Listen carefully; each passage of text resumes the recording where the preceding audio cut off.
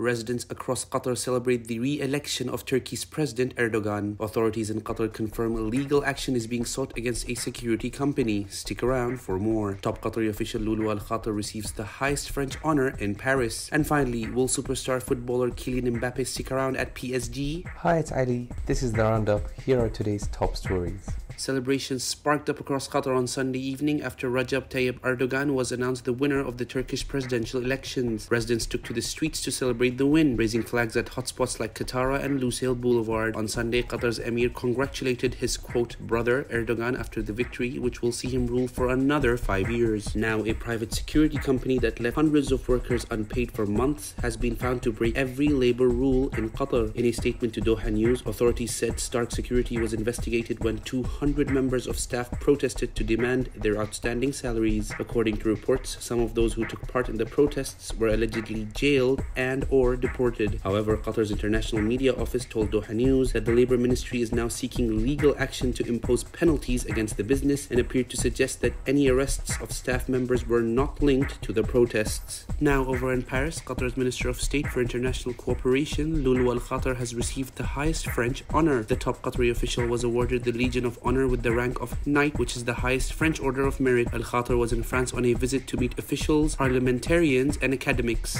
And finally, Paris Saint-Germain fans can breathe a sigh of relief as star boy Kylian Mbappe has promised to stay at the French club for the upcoming 2023-24 season. Mbappe's announcement came after he won the Ligue 1 Player of the Year award for the 4th year in a row. Real Madrid has shown a persistent interest in the French World Cup winner, but Mbappe insists that he has a contract that he will be honoring. Thank you for joining us. For more of our stories, head over to our website www.dohanews.co. Have a great day.